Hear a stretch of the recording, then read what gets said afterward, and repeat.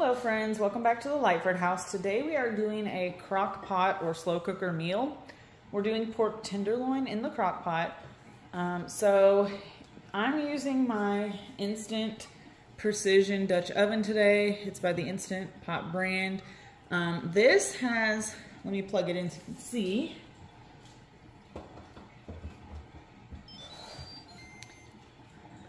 So it's got a sear saute function, a slow cook, braise, or a manual mode. It also has a keep warm there. Okay, so for this recipe, it wants us to sear the pork tenderloin before placing it into the slow cooker or crock pot. But if you want to skip that step, you can. If you don't have one of these Dutch ovens or a multi-cooker that can sear and slow cook, then you'll want to sear it in a skillet on the stove, or you can just skip that step altogether and just put it right into the crock pot. You don't have to sear it, but I think that it adds more flavor. So I've added some olive oil into my Dutch oven. I really like this Dutch oven because you can use it both in the oven, it's oven safe to bake bread and things like that in. I do my gumbo roux in there also, and you can also use it on the stove top, of course, if you don't want to use it in its base here. But anyway, I'm going to go ahead and hit the sear and saute button on here and start. Let that oil heat up a little bit in there. I just put enough in there to kind of coat the bottom of the pot. You can move it around, and this is the enamel cast iron finish, so it's pretty non-stick. And while that oil is heating up, we'll go over the other ingredients that we have here. The star of the show here is our pork tenderloin, and some come in a 2-pack. I'm not really sure how many are in here. Let's see, but this is like 2.22 pounds. We're gonna need 4 tablespoons of butter. I have salted butter here. The recipe calls for a whole onion. I just did a half of an onion there, just a white onion. You could use yellow onion, doesn't matter. It calls for a packet of gravy mix, but I thought that this would be really good, this beefy onion soup mix, so I'm gonna use that instead of the gravy. I thought it would add more flavor, but you can do whatever you wanna do. Gravy or soup mix is fine, whatever you have on hand. And then it also calls for a half cup of beef broth. So I'm just going to use water and then a beef bouillon cube. It's just a Knorr cube. And then of course some oil for sauteing if you're going to sear your tenderloin. So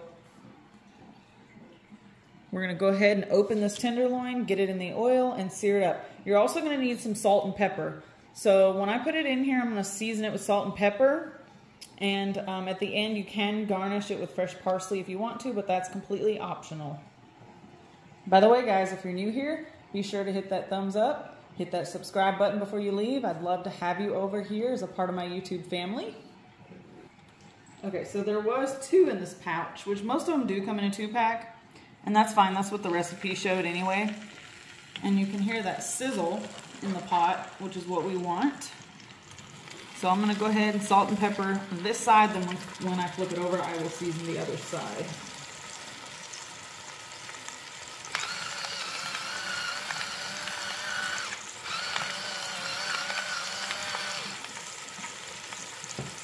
Just going to sear it for a few minutes on each side.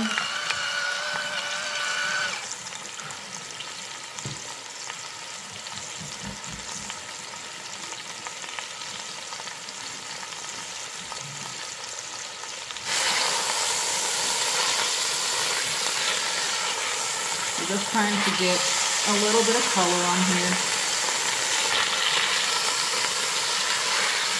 And be careful because the oil could splash up and get you. Now I'm going to salt and pepper this side real quick.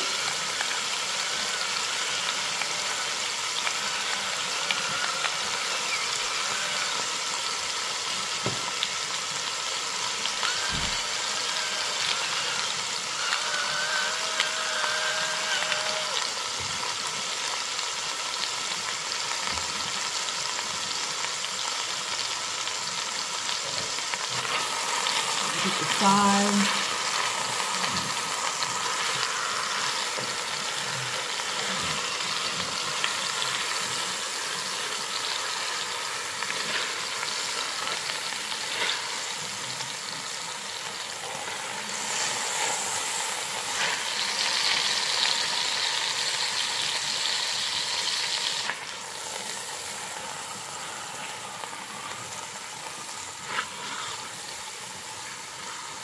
Okay, so once these have gotten a little searing action on each side, we're going to take them out, remove them to a plate.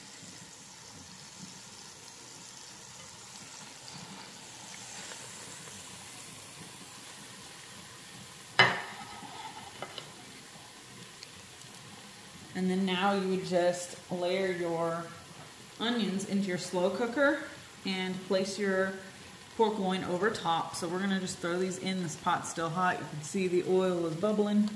That's okay. Careful that the oil doesn't splash up and hurt you there. But I just cut this onion. It's just a half an onion. I thought it looked like enough, so I didn't use the full onion.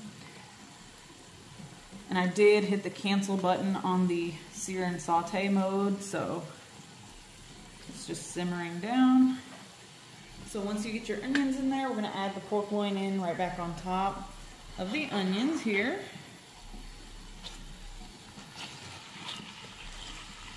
And then to this, we're going to throw our half cup of beef broth in.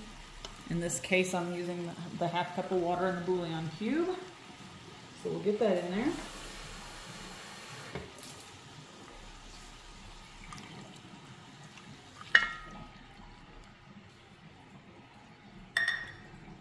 Cup of water, put this cube in the center and it'll melt down as this cooks.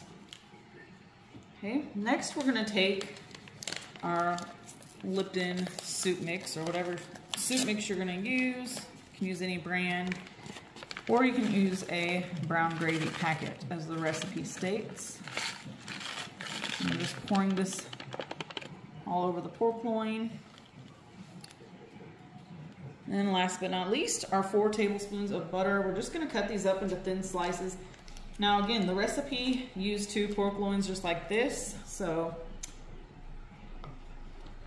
this is fine. I wasn't sure if the pack contained 1 or 2, but we're just going to cut these into thin slices and lay them right on top, kind of like you would for a Mississippi pot roast or Mississippi chicken type deal. And I'm just going to put like 4 or 5 little pats of butter on each one.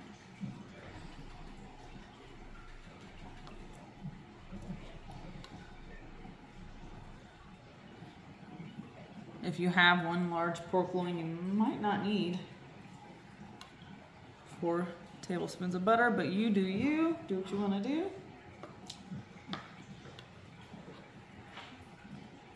Okay. And also I'll just cut it in half.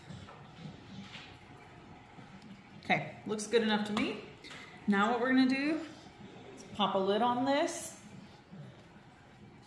Okay, so this slow cooker setting on here, you can't adjust the temperature to high or low, but it does cook at about 203 degrees, which is like a low setting.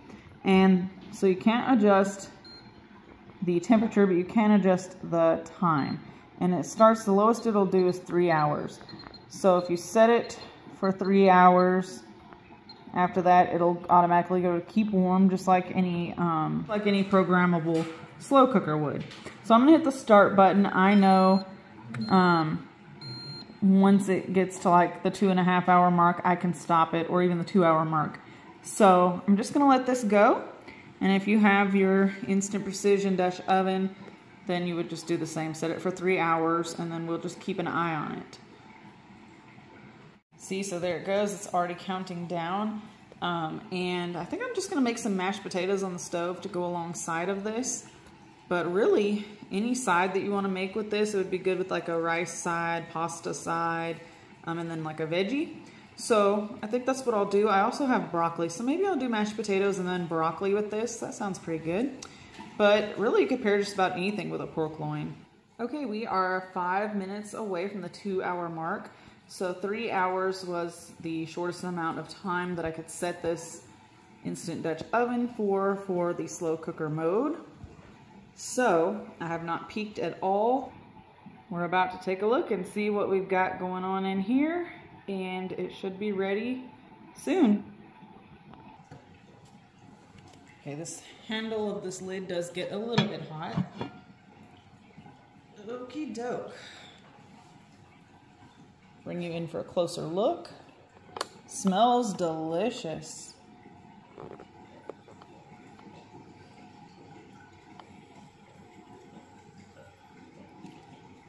Looks pretty good. I'm gonna let it continue going while I make my mashed potatoes because, like I mentioned, it did say 2 to 2.5 hours, and we are not at the 2.5 hour mark. We're almost at the 2-hour mark, but they do look good. They actually look cooked all the way through.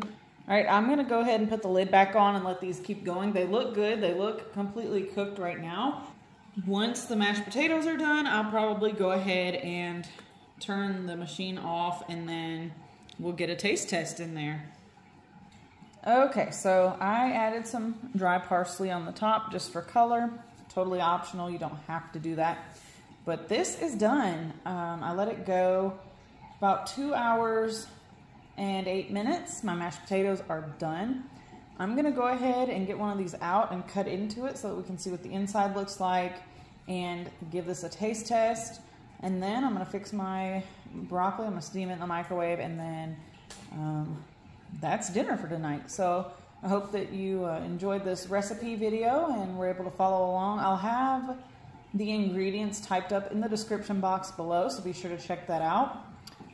Again, you don't have to have direct measurements. You just use what you have and do what you think looks good. Like I said, I switched out the brown gravy packet for that soup mix, the onion soup mix, and I'm glad I did. It looks like it's added a ton of flavor on top of these. So anyway, let's get in here and give this a try. All right, let's cut into this and see how tender it is. There we go. Looks nice on the inside. Completely cooked through. Can you see that juice down there on the plate? It is nice and juicy. I'm just gonna cut a little bit of this off and give it a little taste. And there's gonna be a ton left over for tomorrow, so I won't have to cook tomorrow. This is my Ninja Never Dull Chef's knife, by the way. Nice and sharp. So here is a piece of the pork tenderloin with some onion on there. Let's give this a try. It's gonna be really hot.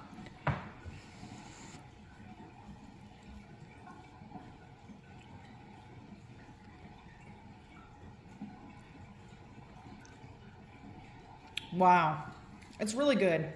I'm getting that onion flavor from both the onions that were cooked in the bottom of the Dutch oven, along with that onion soup mix flavor. It's really hot, but I'm gonna get this sliced up, add it back into the pot so that it can stay in the juices there. That's delicious.